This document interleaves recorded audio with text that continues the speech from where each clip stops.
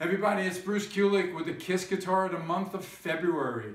And what I have here is a really cool behind the scenes Kiss guitar. Something used in the studio for the Revenge album. It's a 1989 Fender Strat Plus in yellow with lace pickups. These lace pickups are very, very clean. They're known for a great tone like that. And it has a rosewood fingerboard, okay? It's really cool Strat, but again, not a stage-worthy instrument. Something for the studio. So the verses in God Gave Rock and Roll to You from Revenge go like this.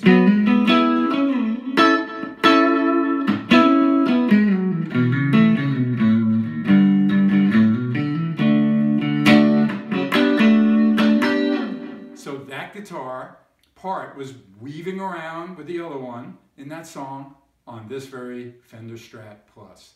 So a very cool guitar. Bob Ezrin loved the tone. And so do I.